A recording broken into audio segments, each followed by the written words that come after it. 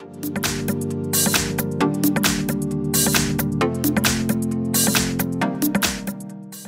front of me is REALME 8, and let me show you how to change keyboard language on the following device.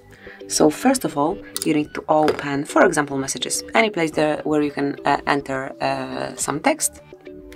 Now click on Start Chat, and as you can see currently, we are set up with English. If you would like to change it, tap on More icon, which is this three dots one, go to Settings, and now click on Languages.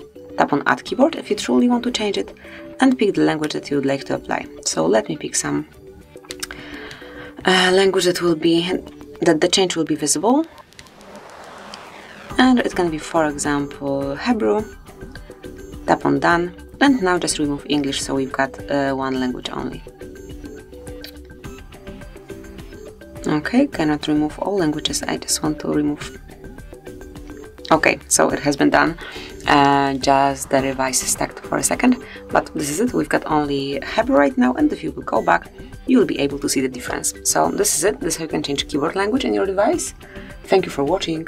Please subscribe our channel and leave the thumbs up.